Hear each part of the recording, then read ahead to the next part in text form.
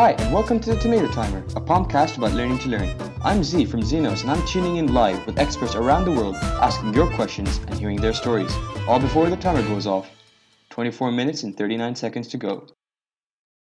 Hello everyone, welcome to episode 4, and today we have with us Tom Cassidy. Tom studied physics at Oxford. He went on to do his teacher training at King's College London, and he's taught and led schools internationally across the UK, Spain, and Hong Kong. And now he's joining us from Qingdao in China, where he's setting up another series of international schools. He's also written several books on problem solving. He's published in 6 languages, and he has some pretty cool ideas in learning and education. Hey Tom, how are you doing? To be here on this podcast. I'm actually at a beach in Qingdao in China, so if you hear any background noise, I apologize for that. It's the waves or the party. Well, Tom, I wanted to have the central idea for this kind of chat to be how to become a learning machine. So we're all pretty good at, sitting down and trying to memorize stuff for hours, but are we ever actually learning stuff well or not? It's kind of difficult for us to tell. And one of the questions which we were asked a couple of days ago was that how do we learn? Should we learn smarter or harder? Should we work harder or smarter? What are your thoughts on that? Great question. I mean, everybody wants to be able to get the best return on their investment of anything. So if you're going to dedicate a certain amount of time to achieve any result, you want to work as efficiently as possible, of course. I would say that where schools fail most people is that they don't really teach them to be effective with their time. And it's not anybody's fault. It's just that things that are very, very well known by some people are not mainstream enough to have made it to education establishments around the world. And these individuals that are teaching most people in their schools, they didn't learn this way themselves. So it's almost impossible for you to be able to teach a new way of learning different from the way you actually learned. We all have this approach, which is, oh, well, this worked for me, so this will work for you. And if you haven't tried other things and don't know them, then you won't assume that there is anything better in the first place. Tell me a bit about the concept of bringing this whole so you've said that the education, lots of us in the educational field haven't really been given this, or we've been taught this traditional method of rote memorization and all that. So why did you get this idea, these different ideas? What kind of field did you see different ways of implementing, not just learning, but doing stuff faster?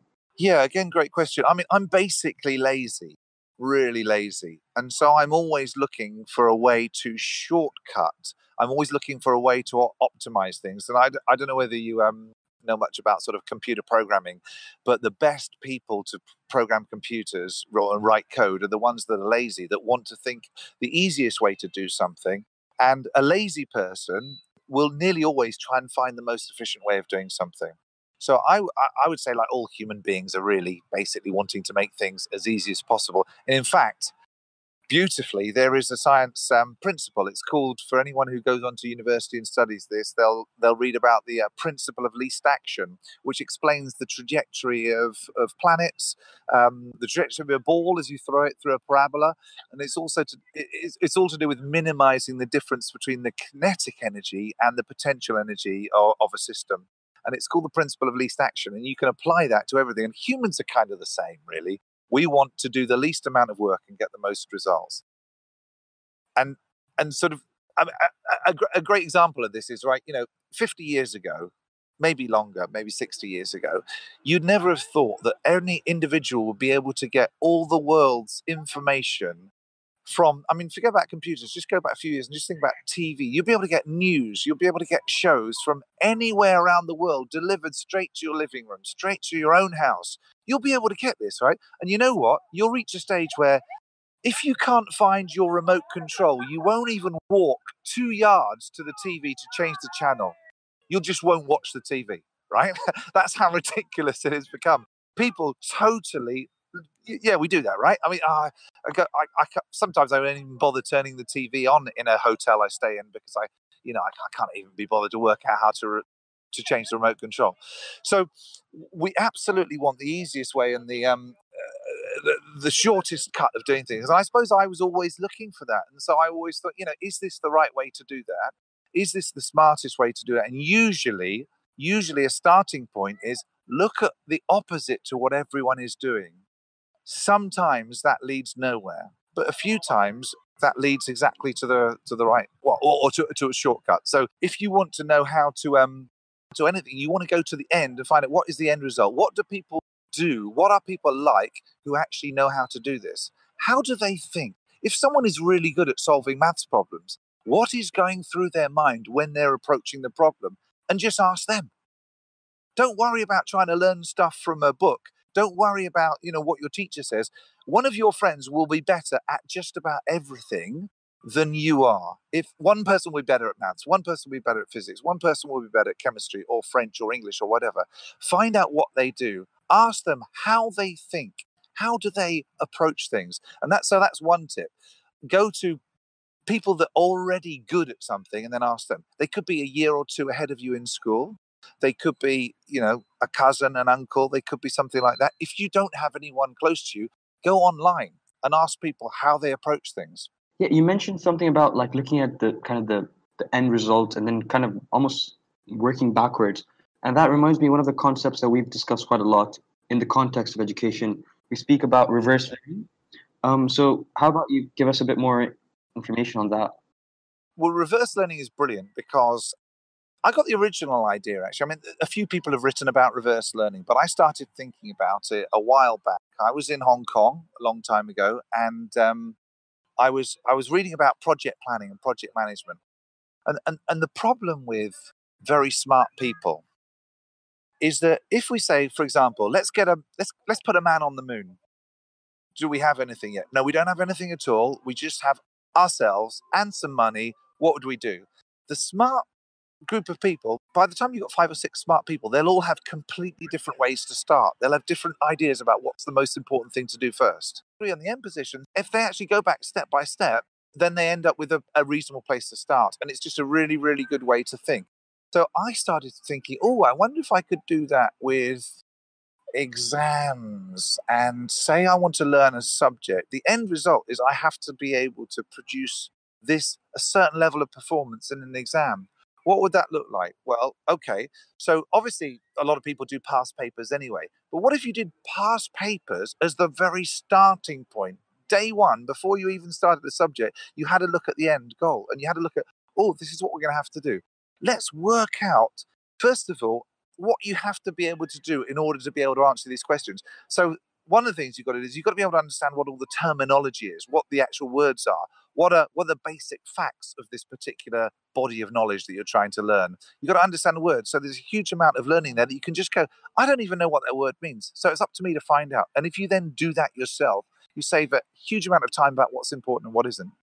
And so there's the reverse learning in the idea of working out the end goal and how to achieve it. And then there's the reverse learning problem by problem. You literally look at the answer to a problem and they say, just before this problem was solved, what did it look like? And in order to do this effectively, you really need to have enough full model answers to work backwards through, because you need to then see what is happening each time. That's quite like in the context of math or even like physics problem, or problems which actually have like some sort of numeric or a logical method to do something with. That's probably like, do you mean like you have the certain steps and then you try to like work out how do you get to the previous step before, and then you just keep going backwards? Well, the thing is, most people don't have any real problem understanding the steps, really, if they're explained to them. But when they're explained forwards going through, it all makes total sense to them when the teacher's explaining it. And then what happens is they get a new question that looks a little bit different, and they just don't know where to start. It's the starting point that's difficult. They just don't know how. Once they get started, once they're shown the 2 or 3 little things, they can do it. So you don't really want that. What you want is to work backwards. And a great way of explaining this is playing chess. Most of the listeners will have some experience with playing chess. Now, the way to learn chess is not learning opening moves. If you want to be good at chess, forget about opening moves. Go end game. Just play 1 king and 1 pawn against a king. And just play that until you really know how to win from that position. And then go maybe a king and a rook against a king. And then you just play that position. And then gradually add very small numbers of pieces. And then what happens is, anytime you play chess, all you're trying to do is get to a position that you already know. And if you keep going backwards to more and more complex situations, I know how to do it from here kind of thing, because I've played this end game so many times. And so actually, that's the same thing you should do with maths, or physics, or chemistry, really. Less so biology, less so the artistic subjects, of course. But any subject where there is going to be a solution, if you work backwards, you start to see, oh, right, and then it's just this bit, and you know the end bit. And then you keep going back until you sort of eventually know all you really need to do is just start it, and then boom, you're done. And it's a very different way of learning, but it's probably, in my experience with young people, with students, it's many, many times more effective, not just in the amount of time you have to spend. I mean, we had one guy, actually from the ZNotes network. I'm not going to mention his name because he might get a little bit embarrassed about it. But he basically did the whole of the AS maths syllabus in a week, right? Just because of this sort of like this sort of approach, and just looking at the end game, working out that. I mean, he's a bright kid, but you can do a year's work in a week if you do this. Yeah, that's true. But these were some of the ideas that we were implementing at the Cambridge Leadership College as well. Because as you've been speaking, there was a question that should I actually start my preparation by doing past papers? And well, when we did work at CLC and we had all those concepts running up, that was our approach, right? We basically told the guys, we had those kind of monthly sprints and stuff like that, and we gave the guys a paper and said, just use all the tools and all the information out there. Use Wikipedia. Use every kind of resource there is, and try to work out how to solve that problem. And then obviously we kind of like rounded it up by having an expert being brought on and kind of making sure that the concepts weren't, because there's a slight kind of drawback, right? That when we're learning stuff on our own, we end up sometimes learning something incorrectly, and then it kind of gets ingrained in us, and then it's like, what would you say about that? Because I've actually faced that problem in a different context, because I always like played tennis, or I did rollerblading and figure skating and all that. I always did it without having a mentor or someone teaching me beforehand, and so I learned a lot of things. And especially in my figure skating, I've got to a stage where I know how to do stuff, but I haven't learned the stuff in the correct, like I haven't learned the correct technique. And so that looks okay, but it doesn't, because I haven't done the backwards, like kind of the basics, it ends up like I'm not able to progress as quick as others. So how do we like balance? Okay, so the first thing I say, I wouldn't do that. I wouldn't recommend this if you were only going to be on your own and isolated. I would 100% recommend this if you've got a group of like 3 or 4 of you. You don't have to be in the same room, but 3 or 4 of you in a kind of a team or a clan to actually attack it together. Because it's so, as you say, if you don't have a mentor, a person who is actually an expert, someone from like Cambridge University that you can just wheel in to like help resolve any difficult problems or different aspects or things that you just don't get. If you don't have that, you can get the collective power of a group of 4 or 5 people doing research and thinking and discussing and playing. Well, what about this? What do you think this means? Could this mean that? Is just as good. And in some ways, I wouldn't say better, but you know what? Getting to a real good feel, an intuition for a subject that you've built yourself is super rewarding for later on. It won't be as efficient as having an expert to actually teach you. But you've taught yourself to figure skate. You could go and teach yourself to cross country run, to ski, to, mountain climb, to scuba dive now, because you've got the confidence of being able to teach yourself anything new, right? You may not be as efficient as someone who step by step had a mentor with them the whole time to correct them, but you've learned the capacity and the tool set to then go and learn anything yourself, right?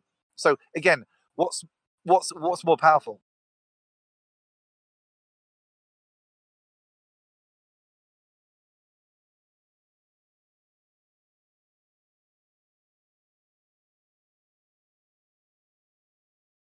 That aligns with your mission, right? Tell us a bit more about that, because you just said that you kind of want to develop the skill set for us to learn anything. It's not about learning the GCSE or the A-level syllabus. It's about being able to go into university and not being provided a very like distinct syllabus, or having a very good lecturer, or having any, because I've been to a couple of courses where I have had no idea what he wanted to get done at the end of it, and it's just like piecing it together by myself.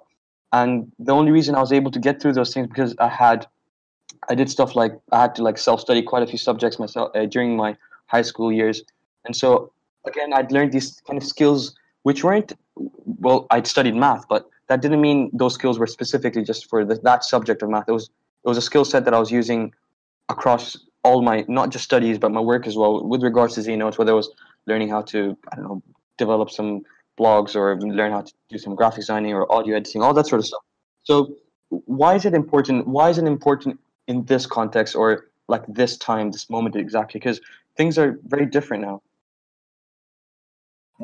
Well, I mean, there's a lot to unpack there, but what was important? So one piece of this is, okay, what do I really want to achieve ultimately with my interactions with humans in the world? Is, well, I want each individual to be able to, and you say achieve your full potential and all that sort of stuff, and it sounds a bit naff to say that, but genuinely, the only collection of atoms and molecules in the certain configuration that is Zubair Junjunia is the way it's done in you, right?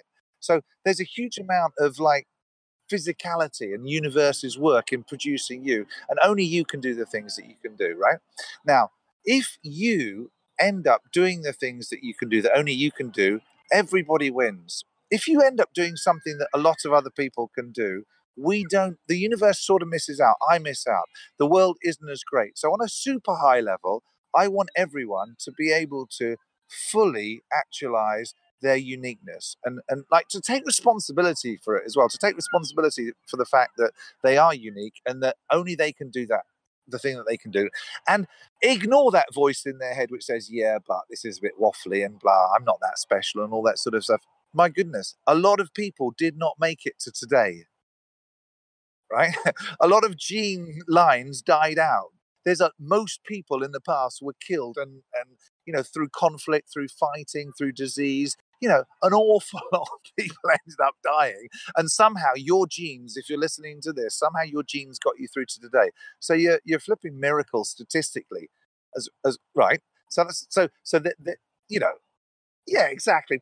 Vanishingly small. It took billions of years even to get a planet, right? Let alone life, and then let alone life that can be aware of itself and, start digging stuff out of the ground and turning it into phones and skyscrapers. And the fact that I'm on a beach in Qingdao, China, and talking to thousands of people around the world in over a period of time because it will be recorded and then broadcast. This is remarkable. So the first thing is, I'm a selfish person and I want to live in a world that is as good as it can be. And one way to do that is to give people the skill set to go and learn anything new fast so that they can actualize their full potential. So I don't want to just get people GCSEs or just get them into a good university or whatever. I want them to be in a position where they have the self-confidence, the belief really, the self-confidence and the techniques to be able to tackle anything and have a crack and do anything. So really, I'd much rather people learnt those and got a B than were taught by somebody else and had a tutor and got an A, because the world will be better. Now you go, oh yeah, but my parents want me to get an A. I want to get an A. I'd rather have a tutor. Yeah, of course you would, because at the measurement of getting into university, you'll do better with an A than a B. But the measurement of doing well in life and in a job, I mean, there is no syllabus for life. So if you've always learned how to do stuff with a syllabus, you will do brilliantly at school, right?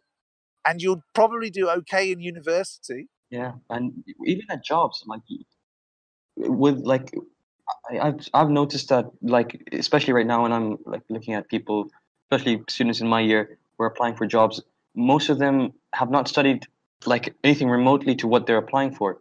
Math degrees, even geography degrees are applying for things in banking and finance, in social media and all that sort of stuff. And it's crazy because that means that what our university degree kind of meant was not really anything to do with the actual like raw material we learned. There are very few degrees now that you're actually like kind of like going from, hey, this is my degree, this is why I've specialized, and this is where I want it, this is what I'm going to be doing for the rest of my life. It's changing so fast. Totally. Medicine is probably the only one I can really think of where you're actually, it's almost like a vocational degree, because what you actually study every single week, every single month, every single term is relevant to your career as a doctor. But I studied physics. I don't do much physics on a daily basis. I'm a businessman, entrepreneur, educator, doing schools. Most people that do degrees, it's not about the content. So therefore, if it's not about the content, what is the only point of it? It's just a playground in which you can learn the skills. It's the raw material. It's your laboratory for actually getting good at learning new stuff fast, getting really quickly to the heart of a problem, working out what is important, what is not important, what's the best way to master this topic. You know what I would do if I had my time again at university? I would literally I'd probably pay people the year above or 2 years above to just say, look, but I'm just about to do this topic on thermodynamics in first year. Tell me what are the key points here? What's interesting? What are the tricks? What are the things to avoid? And then I'd have a bit of a sense of it. And then I'd go in and I'd really, I don't know why we don't do that. We sort of think that we have to make all our own mistakes ourselves. Well, we're hoping to do that on this server, right? What we're trying to promote is that, like, once we're like, especially as we're moving forward with the kind of university side of things, is that once we're like these guys who are right now studying AS or A2, when they move on to, when they're at their universities, I'd love for them to stick around. And they're going to be the kind of the community which is going to be guiding the next generation and the next generation after that. So we're trying to do that in our own little way. And the important thing is, again, it's not about content. It's about, okay, so this is how I would encourage you to start doing your own thinking within this particular. So thermodynamics, for example, well, it's kind of interesting. It's sort of a bit like a way of trying to describe stuff where there's lots of things. When you've got lots of things, you can sort of apply rules which kind of work. If you've got one or two very small things, you might use quantum mechanics. Tiny one or two electrons, hydrogen atom, maybe a helium atom, just about. Quantum mechanics works very well. But when you've got very large numbers of things, movement of particles, liquids, fluids, the weather, all those sorts of things, you really need a system, a statistical based system. And that's kind of what it is. And if someone had sat me down and just kind of told me this is what it was, I'd have a sense of what it was all about, and I'd probably be a lot more interested, rather than saying it's all about bloody adiabatic flow and Carnot engines and all, sort of going, oh, I just want to drink beer and play football. I just want to kind of like keep moving forward in the, because we're going down the rabbit hole of what the world should look like. Tell us a bit more about, like, because there's a very common question is like, how do we stop procrastinating? What are ways that we can focus and study and work hard? And so obviously we've discussed some techniques on how to work smarter, but that doesn't mean that we still need that dedication, and we need to find that time in our day to, like, oh, I'm going to sit down and get this done. So you speak about, well, we've discussed this a lot again as well, the 13x4 method, and I kind of want to bring that up right now, so that, because it might be a concept we might run at ZNotes as well at some point, because it's kind of remarkable how a simple framework can really transform our day-to-day lives. But I just want to talk about the idea, that 13x4 system as an example, but also systems in general, to help us avoid getting to this like loop of, oh, I want to do this, but should I do this? And then you're stuck and you're thinking, oh, which paper should I do, or which topic should I look at? I guess probably the most important piece of information I would explain to people is most people don't end up not getting what they want because they didn't really want to do the work. Most people don't end up getting what they want because they didn't have a system which made it easy to do the work without having to use up a lot of willpower. You're not scared of the work. You're scared of actually kind of, if someone else is telling you what to do and someone else is forcing you to do it, you kind of do it. When it's up to you, when it involves you having to make a decision, using up willpower, it's really hard. So what any system that is effective will do is it removes the decision making. Steve Jobs said this famously. He wore the same clothes all the time because he didn't want to waste any of his willpower making decisions about what to wear, right? But because you've got, I mean, humans are the cognitive processes that we have, that we need for solving problems, that we need, are all as a result of chemical sort of interactions in our, there's the neurobiology, if you like, of the brain. There is a finite amount of stuff that you can really do in any given sort of active period. You need to sleep. We need to sleep to recharge our body. And then we have a certain number of hours of effectiveness. Now, I don't care whether you like to think. And that's time. Thank you for joining us, Tom. It was really great to hear all your tips and tricks for becoming a better learning machine. We hope you can join us in the next episode, guys. Bye-bye.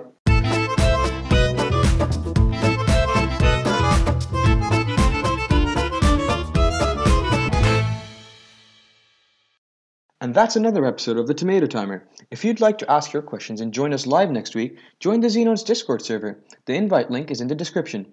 And to learn more about ZNotes and how a bunch of students are on a mission of making quality education available to all, go to znotes.org. Bye for now.